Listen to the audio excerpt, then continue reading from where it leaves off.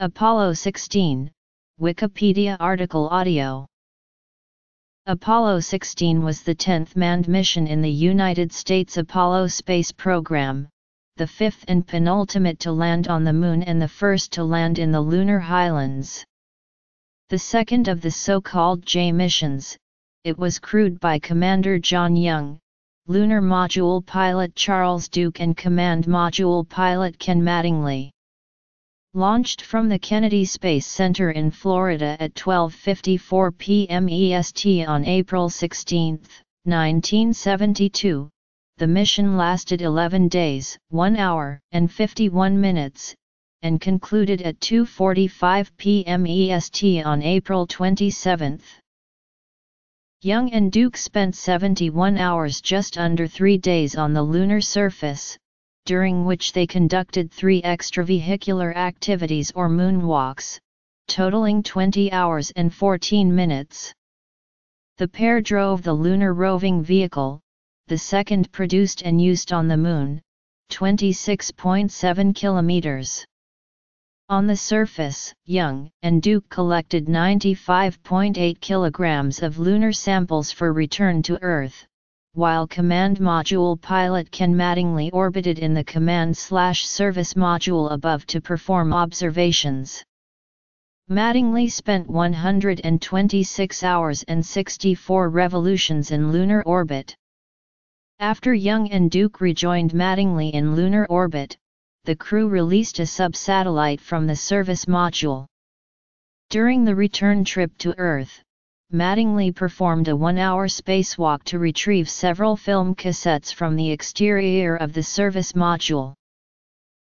Crew. Backup crew. Apollo 16's landing spot in the Highlands was chosen to allow the astronauts to gather geologically older lunar material than the samples obtained in the first 4 landings, which were in or near Lunar Maria. Samples from the Descartes Formation and the Cayley Formation disproved a hypothesis that the formations were volcanic in origin. Mattingly had originally been assigned to the prime crew of Apollo 13, but was exposed to the measles through Duke, at that time on the backup crew for Apollo 13, who had caught it from one of his children. He never contracted the illness, but was nevertheless removed from the crew and replaced by his backup, Jack Swigert, 3 days before the launch. Young, a captain in the United States Navy, had flown on 3 space flights prior to Apollo 16, Gemini 3, Gemini 10, and Apollo 10, which orbited the Moon. One of 19 astronauts selected by NASA in April 1966, Duke had never flown in space before Apollo 16. He served on the support crew of Apollo 10 and was a capsule communicator for Apollo 11. Although not officially announced, the original backup crew consisted of Fred W. Hayes, William R. Pogg and Gerald P. Carr, who were targeted for the prime crew assignment on Apollo 19. However, after the cancellations of Apollos 18 and 19 were finalized in September 1970, this crew would not rotate to a lunar mission as planned. Subsequently, Rusa and Mitchell were recycled to serve as members of the backup crew after returning from Apollo 14, while Pogg and Carr were reassigned to the Skylab program where they flew on Skylab 4. The insignia of Apollo 16 is dominated by a rendering of an American eagle and a red, white, and blue shield, representing the people of the United States, over a gray background representing the lunar surface. Overlaying the shield is a gold NASA vector, orbiting the Moon. On its gold-outlined blue border, there are 16 stars, representing the mission number, and the names of the crew members, Young, Mattingly, Duke. The insignia was designed from ideas originally submitted by the crew of the mission. Apollo 16 was the second of the Apollo Type J missions, featuring the use of the lunar roving vehicle, increased scientific capability, and lunar surface stays of 3 days. As Apollo 16 was the penultimate mission in the Apollo program and there was no new hardware or procedures to test on the lunar surface, the last 2 missions presented opportunities for astronauts to clear up some uncertainties in understanding the Moon's properties. Although previous Apollo expeditions, including Apollo 14 and Apollo 15, obtained samples of pre-mare lunar material, before lava began to upwell from the Moon's interior and flood the low areas and basins, none had actually visited the lunar highlands. Support crew. Apollo 14 had visited and sampled a ridge of material that had been ejected by the impact that created the Mare Imbrium impact basin. Likewise, Apollo 15 had also sampled material in the region of Imbrium, visiting the basin's edge. There remained the possibility, because the Apollo 14 and Apollo 15 landing sites were closely associated with the Imbrium basin, that different geologic processes were prevalent in areas of the lunar highlands far from Mare Imbrium. Several members of the scientific community remarked that the central lunar highlands resembled regions on Earth that were created by volcanic processes and hypothesized the same might be true on the Moon. They had hoped that scientific output from the Apollo 16 mission would provide an answer. 2 locations on the Moon were given primary consideration for exploration by the Apollo 16 expedition: the Descartes Highlands region west of Mare Nectaris and the crater Alphonsus. At Descartes, the Cayley and Descartes formations were the primary areas of interest in that scientists suspected, based on telescopic and orbital imagery, that the terrain found there was formed by magma more viscous than that which formed the lunar Maria. The Cayley formation's age was approximated to be about the same as Mare Imbrium based on the local frequency of impact craters. The considerable distance between the Descartes site and previous Apollo landing sites would be beneficial for the network of geophysical instruments, portions of which were deployed on each Apollo expedition beginning with Apollo 12. Mission insignia. At the Alphonsus, 3 scientific objectives were determined to be of primary interest and paramount importance: the possibility of old, pre-Imbrium impact material from within the crater's wall, the composition of the crater's interior and the possibility of past volcanic activity on the floor of the crater at several smaller dark halo craters. Geologists feared, however, that samples obtained from the crater might have been contaminated by the Imbrium impact, thus preventing Apollo 16 from obtaining samples of pre-Imbrium material. There also remained the distinct possibility that this objective had already been satisfied by the Apollo 14 and Apollo 15 missions, as the Apollo 14 samples had not yet been completely analyzed and samples from Apollo 15 had not yet been obtained. It was decided to target the Apollo 16 mission for the Descartes site. Following the decision, the Alphonsus site was considered the most likely candidate for Apollo 17, but was eventually rejected. With the assistance of orbital photography obtained on the Apollo 14 mission, the Descartes site was determined to be safe enough for a manned landing. The specific landing site was between 2 young impact craters, North Ray and South Ray craters 1,680 m in diameter, respectively, which provided natural drill holes which penetrated through the lunar regolith at the site, thus leaving exposed bedrock that could be sampled by the crew. After selecting the landing site for Apollo 16, sampling the Descartes and Cayley formations, 2 geologic units of the lunar highlands, was determined by mission planners to be the primary sampling interest of the mission. It was these formations that the scientific community widely suspected were formed by lunar volcanism, but this hypothesis was proven incorrect by the composition of lunar samples from the mission. Planning and training.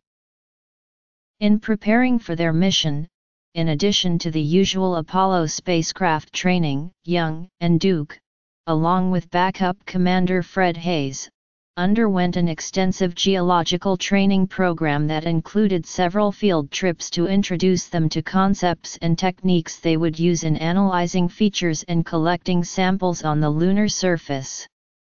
During these trips, they visited and provided scientific descriptions of geologic features they were likely to encounter. In July 1971, they visited Sudbury, Ontario, Canada for geology training exercises, the first time U.S. astronauts did so. Geologists chose the area because of a 60 miles wide crater created about 1.8 billion years ago by a large meteorite.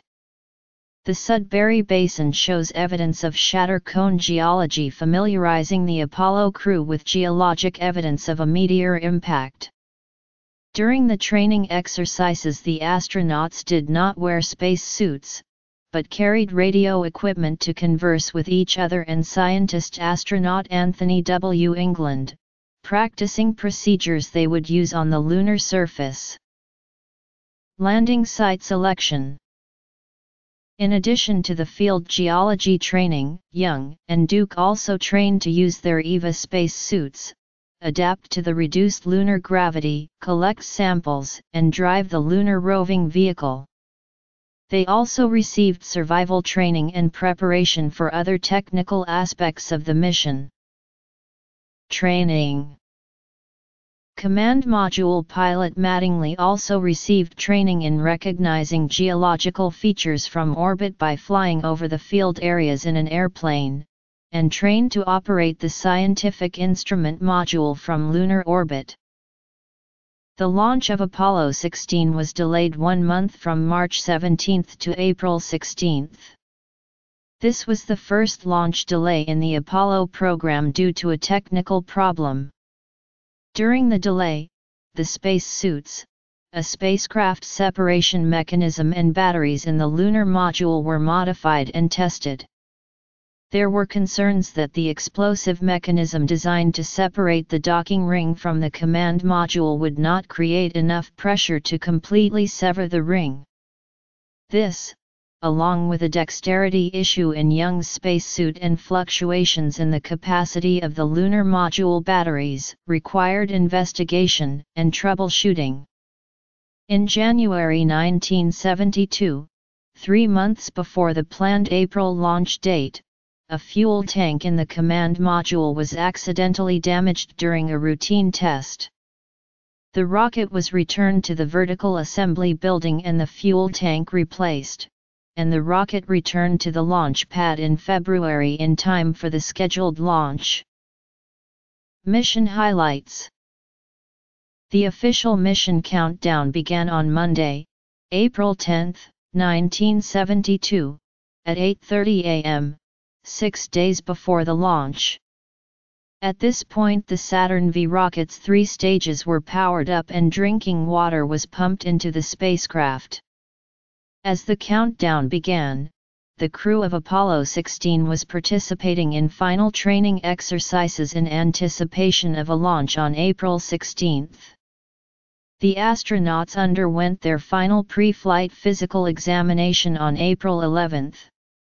On April 15, liquid hydrogen and liquid oxygen propellants were pumped into the spacecraft, while the astronauts rested in anticipation of their launch the next day. The Apollo 16 mission launched from the Kennedy Space Center in Florida at 12:54 p.m. EST on April 16, 1972. The launch was nominal. The crew experienced vibration similar to that of previous crews. The first and second stages of the Saturn V rocket performed nominally. The spacecraft entered orbit around Earth just under 12 minutes after liftoff. After reaching orbit, the crew spent time adapting to the zero-gravity environment and preparing the spacecraft for trans-lunar injection, the burn of the third-stage rocket that would propel them to the Moon. In Earth orbit, the crew faced minor technical issues, including a potential problem with the environmental control system and the SIVB third stage's attitude control system, but eventually resolved or compensated for them as they prepared to depart towards the Moon. After 2 orbits, the rocket's third stage reignited for just over 5 minutes, propelling the craft towards the Moon at about 22,000 miles per hour. 6 minutes after the burn of the SIVB, the command/service module, containing the crew, separated from the rocket and traveled for 15 m before turning around and retrieving the lunar module from inside the expended rocket stage. The maneuver, known as transposition, went smoothly and the LM was extracted from the SIVB. Following transposition and docking, the crew noticed the exterior surface of the lunar module was giving off particles from a spot where the LM's skin appeared torn or shredded. At one point, Duke estimated they were seeing about 5 to 10 particles per second. The crew entered the lunar module through the docking tunnel connecting it with the command module to inspect its systems, at which time they did not spot any major issues. Once on course towards the Moon, the crew put the spacecraft into a rotisserie barbecue mode in which the craft rotated along its long axis 3 times per hour to ensure even heat distribution about the spacecraft from the Sunday. After further preparing the craft for the voyage, the crew began the first sleep period of the mission just under 15 hours after launch. By the time Mission Control issued the wake-up call to the crew for Flight Day 2, the spacecraft was about 98,000 nautical miles away from the Earth, traveling at about 5,322 feet/s. As it was not due to arrive in lunar orbit until Flight Day 4, Flight Days 2 and 3 were largely preparatory days, consisting of spacecraft maintenance and scientific research. On Day 2, the crew performed an electrophoresis experiment, also performed on Apollo 14, in which they attempted to prove the higher purity of particle migrations in the zero-gravity environment. The remainder of Day 2 included a 2-second mid-course correction burn performed by the command/service module's service propulsion system engine to tweak the spacecraft's trajectory. Later in the day, the astronauts entered the lunar module for the second time in the mission to further inspect the landing craft's systems. The crew reported they had observed additional paint peeling from a portion of the LM's outer aluminum skin. Despite this, the crew discovered that the spacecraft's systems were performing nominally. Following the LM inspection, the crew reviewed checklists and procedures for the following days in anticipation of their arrival and the lunar orbit insertion burn. Command Module pilot Mattingly reported a gimbal lock warning light, indicating the craft was not reporting an attitude. Mattingly alleviated this by realigning the guidance system using the Sun and Moon. At the end of Day 2, Apollo 16 was about 140,000 nautical miles away from Earth. At the beginning of Day 3, the spacecraft was about 157,000 nautical miles away from the Earth. The velocity of the craft steadily decreased, as it had not yet reached the lunar sphere of gravitational influence. The early part of Day 3 was largely housekeeping, spacecraft maintenance, and exchanging status reports with Mission Control in Houston. The crew performed the Apollo Light Flash Experiment, or ALFMD, to investigate light flashes that were seen by the astronauts when the spacecraft was dark, regardless of whether or not their eyes were open, on Apollo lunar flights. This was thought to be caused by the penetration of the eye by cosmic ray particles. During the second half of the day, Young and Duke again entered the lunar module to power it up and check its systems, and perform housekeeping tasks in preparation for lunar landing. The systems were found to be functioning as expected. Following this, the crew donned their spacesuits and rehearsed procedures that would be used on landing day.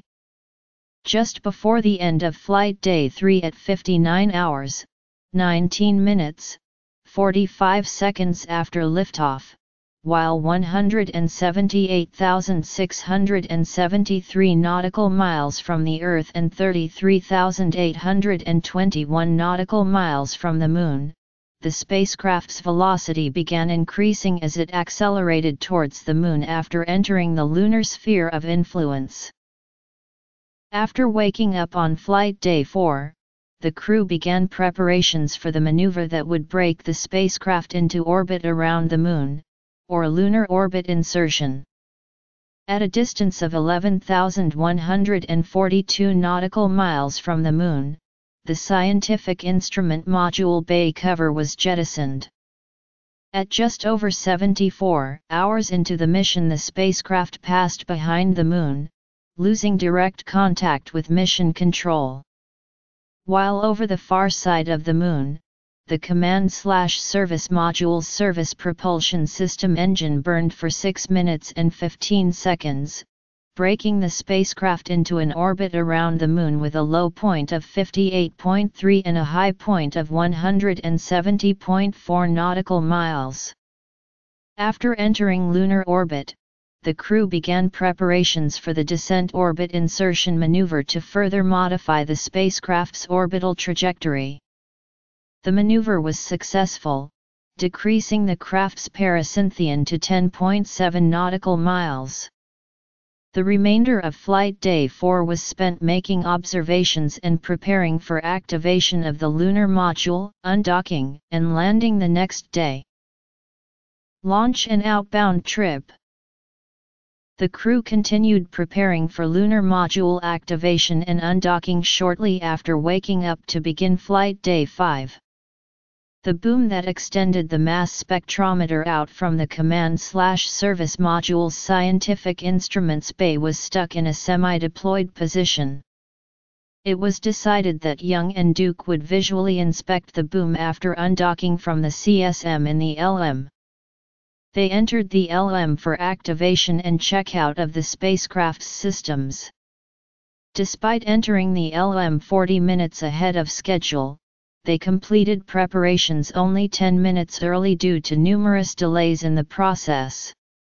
With the preparations finished, they undocked in the LM Orion from Mattingly in the command/service module Casper 96 hours, 13 minutes, 13 seconds into the mission. For the rest of the two crafts' passes over the near side of the Moon, Mattingly prepared to shift Casper to a circular orbit while Young and Duke prepared Orion for the descent to the lunar surface. At this point, during tests of the CSM steerable rocket engine in preparation for the burn to modify the craft's orbit, a malfunction occurred in the engine's backup system. According to mission rules, Orion would have then redocked with Casper, in case Mission Control decided to abort the landing and use the lunar module's engines for the return trip to Earth. After several hours of analysis, however, mission controllers determined that the malfunction could be worked around and Young and Duke could proceed with the landing. As a result of this, powered descent to the lunar surface began about 6 hours behind schedule.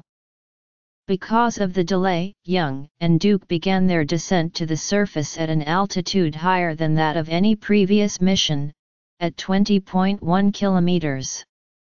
At an altitude of about 4,000 m, Young was able to view the landing site in its entirety. Throttle down of the LM's landing engine occurred on time and the spacecraft tilted forward to its landing orientation at an altitude of 2,200 m. The LM landed 270 m north and 60 m west of the planned landing site at 104 hours, 29 minutes, and 35 seconds into the mission at 2 hours 23 minutes and 35 seconds UTC on April 21. Lunar surface. After landing, Young and Duke began powering down some of the LM's systems to conserve battery power. Upon completing their initial adjustments, the pair configured Orion for their 3-day stay on the lunar surface, removed their spacesuits and took initial geological observations of the immediate landing site. They then settled down for their first meal on the surface. After eating, they configured the cabin for their first sleep period on the Moon. The landing delay caused by the malfunction in the command/service module's main engine necessitated significant modifications to the mission schedule. Apollo 16 would spend one less day in lunar orbit after surface exploration had been completed to afford the crew contingency time to compensate for any further problems and to conserve expendables. In order to improve Young's and Duke's sleep schedule, the third and final moonwalk of the mission was trimmed from 7 hours to 5. The next morning, flight day 5, Young and Duke ate breakfast and began preparations for the first extravehicular activity, or moonwalk.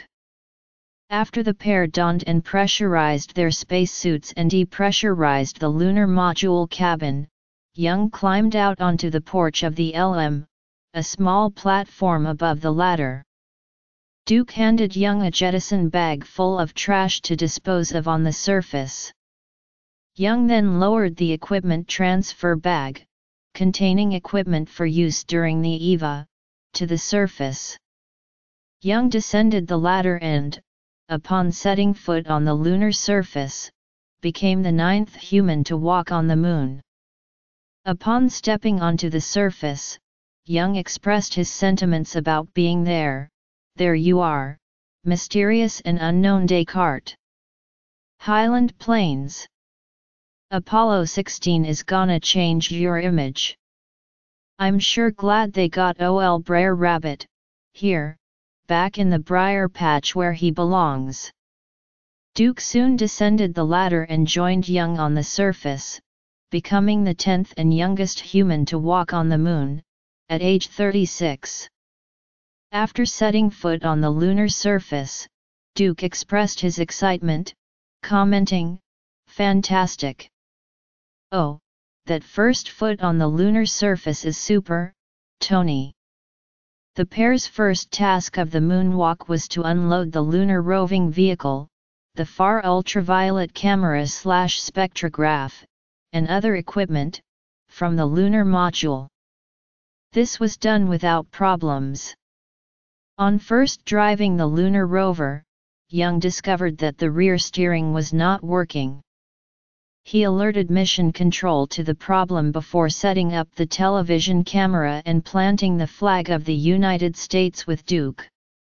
The day's next task was to deploy the Apollo Lunar Surface Experiments package, while they were parking the lunar rover, on which the TV camera was mounted, to observe the deployment. The rear steering began functioning without explanation. While deploying a heat flow experiment, a cable was inadvertently snapped after getting caught around Young's foot. After ALSEP deployment, they collected samples in the vicinity. About 4 hours after the beginning of EVA 1, they mounted the lunar rover and drove to the first geologic stop, Plum Crater, a 36 m wide crater on the rim of Flag Crater, about 240 m across.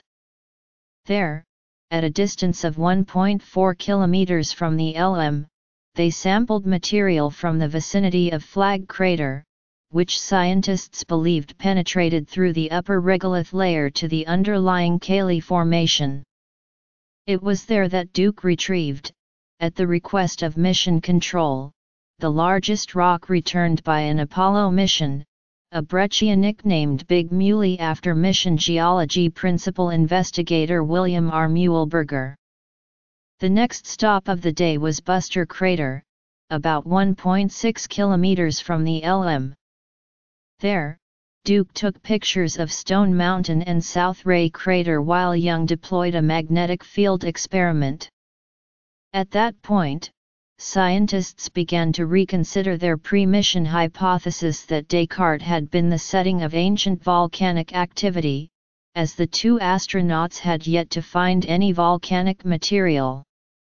Following their stop at Buster, Young did a demonstration drive of the lunar rover while Duke filmed with a 16mm movie camera.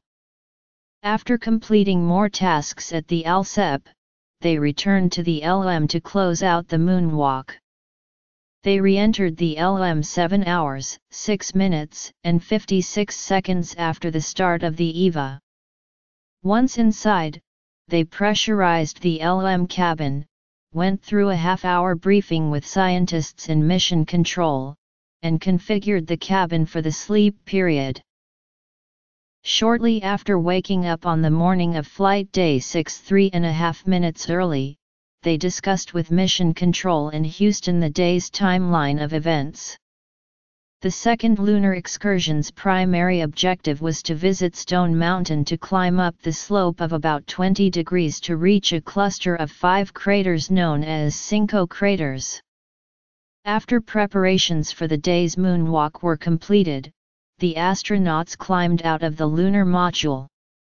After departing the immediate landing site in the lunar rover, they arrived at the day's first destination, the Cinco craters, 3.8 kilometers from the LM.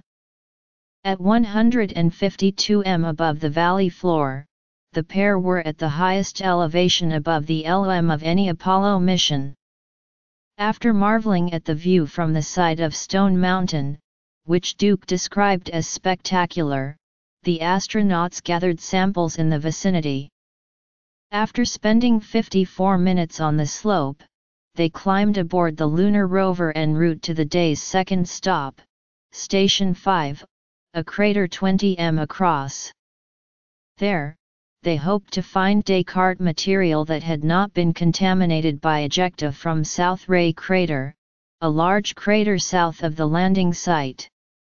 The samples they collected there, although their origin is still not certain, are, according to geologist Don Wilhelms, a reasonable bet to be Descartes. The next stop, Station 6, was a 10 m wide blocky crater, where the astronauts believed they could sample the Cayley Formation as evidenced by the firmer soil found there. Bypassing Station 7 to save time, they arrived at Station 8 on the lower flank of Stone Mountain, where they sampled material on a ray from South Ray crater for about an hour. There, they collected black and white breccias and smaller, crystalline rocks rich in plagioclase. At Station 9, an area known as the vacant lot, which was believed to be free of ejecta from South Ray, they spent about 40 minutes gathering samples. 25 minutes after departing Station 9, they arrived at the final stop of the day, halfway between the ALSEP site and the LM. There, they dug a double core and conducted several penetrometer tests along a line stretching 50 m east of the ALSEP. At the request of Young and Duke, the moonwalk was extended by 10 minutes. After returning to the LM to wrap up the second lunar excursion, they climbed back inside the landing craft's cabin, sealing and pressurizing the interior after 7 hours, 23 minutes, and 26 seconds of EVA time, breaking a record that had been set on Apollo 15. After eating a meal and proceeding with a debriefing on the day's activities with Mission Control, they reconfigured the LM cabin and prepared for the sleep period. Flight Day 7 was their third and final day on the lunar surface, returning to orbit to rejoin Mattingly in the Command/Service module following the day's moonwalk. During the third and final lunar excursion, they were to explore North Ray crater, the largest of any of the craters any Apollo expedition had visited. After exiting Orion, the pair drove the lunar rover 0.8 kilometers away from the LM before adjusting their heading to travel 1.4 kilometers to North Ray crater. The drive was smoother than that of the previous day, as the craters were shallower and boulders were less abundant north of the immediate landing site. After passing Palmetto Crater, boulders gradually became larger and more abundant as they approached North Ray in the lunar rover. Upon arriving at the rim of North Ray Crater, they were 4.4 kilometers away from the LM. After their arrival, the duo took photographs of the 1 kilometer wide and 230 m deep crater. They visited a large boulder, taller than a 4-story building, which became known as House Rock. Samples obtained from this boulder delivered the final blow to the pre-mission volcanic hypothesis, proving it incorrect. House Rock had numerous bullet hole-like marks where micrometeoroids from space had impacted the rock. About 1 hour and 22 minutes after arriving, they departed for Station 13, a large boulder field about 0.5 kilometers from North Ray. On the way, they set a lunar speed record, traveling at an estimated 17.1 kilometers per hour downhill. They arrived at a 3 m high boulder, which they called Shadow Rock. Here, they sampled permanently shadowed soil. During this time, Mattingly was preparing the command/service module in anticipation of their return approximately 6 hours later. After 3 hours and 6 minutes, they returned to the LM, where they completed several experiments and offloaded the rover.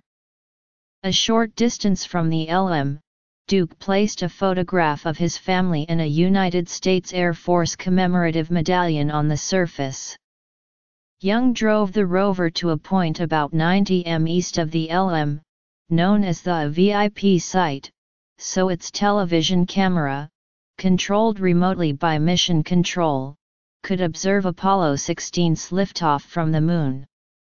They then re-entered the LM after a 5-hour and 40-minute final excursion. After pressurizing the LM cabin, the crew began preparing to return to lunar orbit. Return to Earth.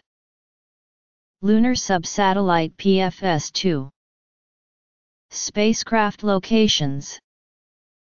8 minutes before departing the lunar surface, Capcom James Irwin notified Young and Duke from Mission Control that they were go for liftoff.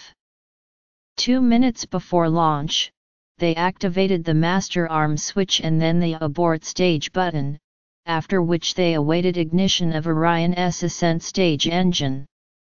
When the ascent stage ignited, small explosive charges severed the ascent stage from the descent stage and cables connecting the two were severed by a guillotine-like mechanism. 6 minutes after liftoff, at a speed of about 5,000 km per hour, Young and Duke reached lunar orbit. Young and Duke successfully rendezvoused and redocked with Mattingly in the command/service module. To minimize the transfer of lunar dust from the LM cabin into the CSM, Young and Duke cleaned the cabin before opening the hatch separating the two spacecraft.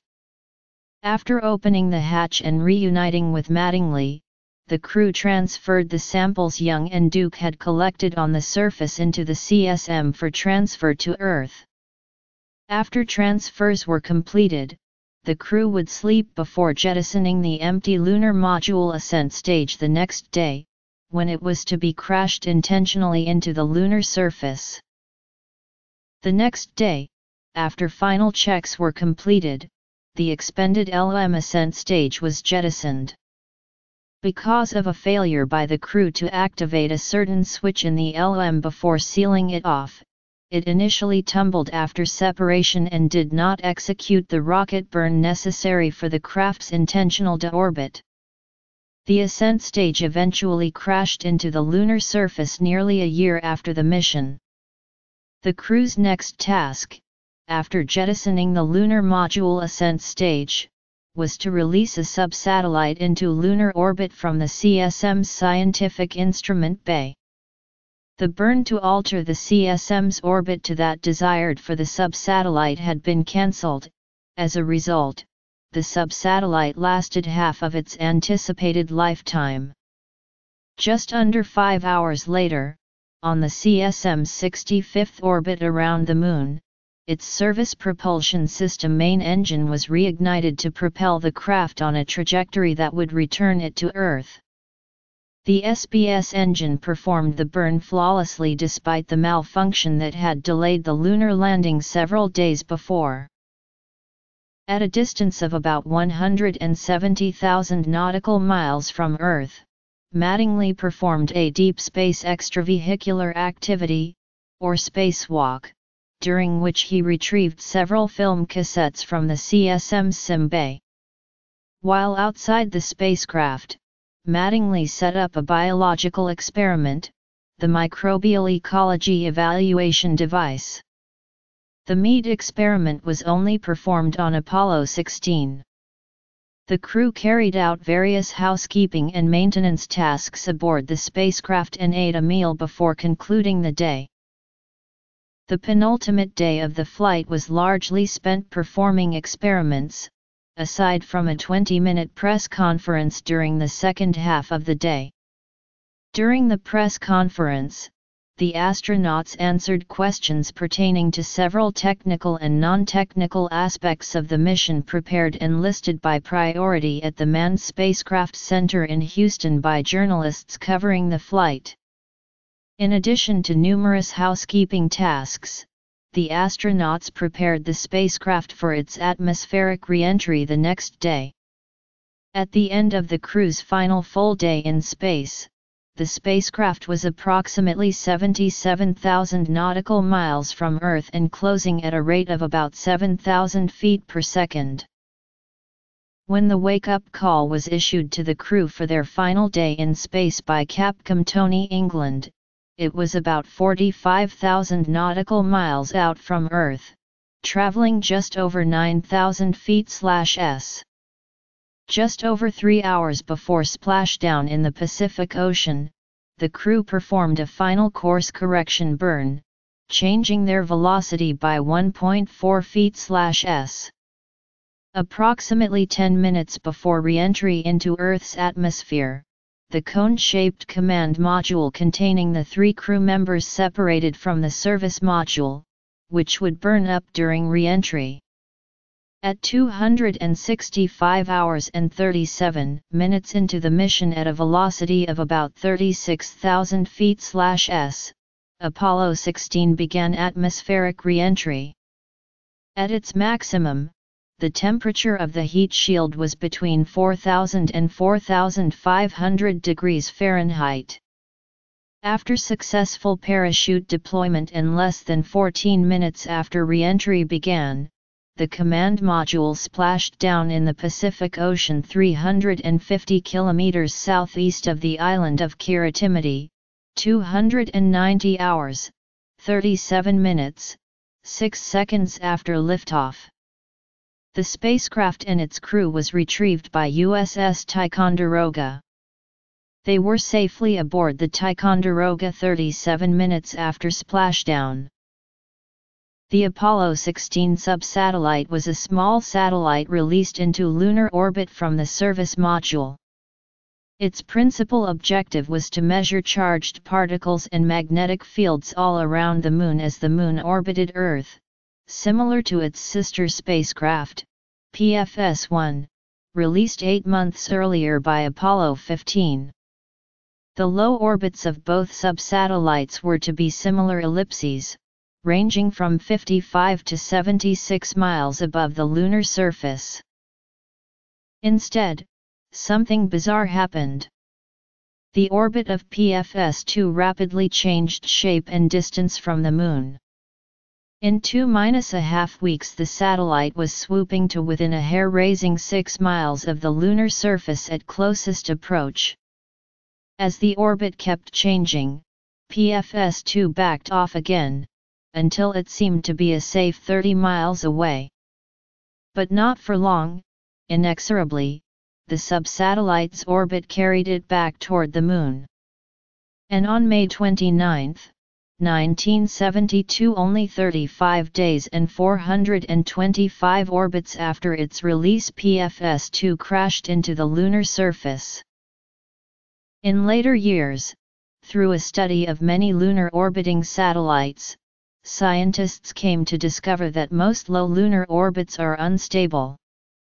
PFS-2 had been placed, unknown to mission planners at the time, squarely into one of the most unstable of orbits, at 11 degrees orbital inclination, far from the 4 frozen lunar orbits discovered only later at 27 degrees, 50 degrees, 76 degrees, and 86 degrees inclination. The aircraft carrier USS Ticonderoga delivered the Apollo 16 command module to the North Island Naval Air Station, near San Diego, California, on Friday, May 5, 1972. On Monday, May 8, 1972, ground service equipment being used to empty the residual toxic reaction control system fuel in the command module tanks exploded in a Naval Air Station hangar. 46 people were sent to the hospital for 24 to 48 hours observation, most suffering from inhalation of toxic fumes. Most seriously injured was a technician who suffered a fractured kneecap when the GSE cart overturned on him. A hole was blown in the hangar roof 250 feet above, about 40 windows in the hangar were shattered. The command module suffered a 3-inch gash in one panel. The Apollo 16 command module Casper is on display at the U.S. Space and Rocket Center in Huntsville, Alabama. The lunar module ascent stage separated April 24, 1972, but a loss of attitude control rendered it out of control. It orbited the Moon for about a year. Its impact site remains unknown. The SIVB was deliberately crashed into the Moon. However, due to a communication failure before impact, the exact location was unknown until January 2016, when it was discovered within Mare Insularum by the Lunar Reconnaissance Orbiter, approximately 160 miles southwest of Copernicus crater. Bibliography. Duke donated some flown items, including a lunar map, to Kennesaw State University in Kennesaw, Georgia. He left 2 items on the Moon, both of which he photographed. The most famous is a plastic-encased photo portrait of his family. The reverse of the photo is signed by Duke's family and bears this message: "This is the family of astronaut Duke from planet Earth." Landed on the Moon, April 1972. The other item was a commemorative medal issued by the United States Air Force, which was celebrating its 25th anniversary in 1972. He took 2 medals, leaving one on the Moon and donating the other to the Wright-Patterson Air Force Base Museum. In 2006, shortly after Hurricane Ernesto affected Bath, North Carolina, 11-year-old Kevin Shands discovered a piece of metal debris on the ground near his beach home. Shands and a friend discovered a stamp on the 36-inch flat metal sheet, which upon further inspection turned out to be a faded copy of the Apollo 16 mission insignia.